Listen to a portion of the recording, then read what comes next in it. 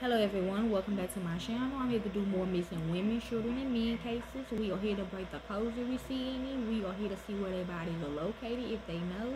And we also here to see if they are alive, deceased, body suited, change their ethnicity or misidentity, the Irish and who's involved, the white supremacists, the African Americans, and the KKK.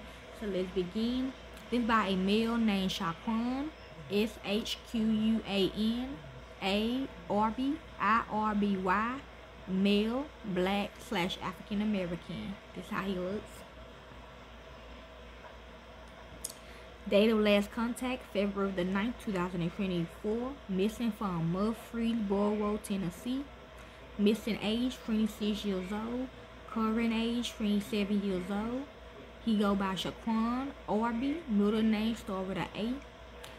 He is a male. His height is 5'9", 69 inches.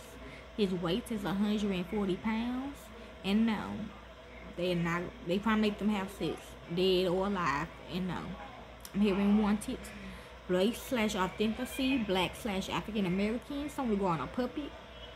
Date of last contact, February the 9th, 2024. Name of case created, March the 5th, 2024. Location, Murfreesboro, Tennessee, 37128. County, Rutherford County. Is he missing from Fiber Land? No. Is he a primary residence on Fiber Land? No. Circumstances of disappearance. Officers were sent to an address for a welfare check on the Shquan due to some unusual statements he made. He was not located at the address. A second location was checked with no contact made. It's like some damn kids wrote this stuff, okay? I'm hearing yes. Hair color black, left and right eye color brown. Other distinct physical characteristics, dark skin color.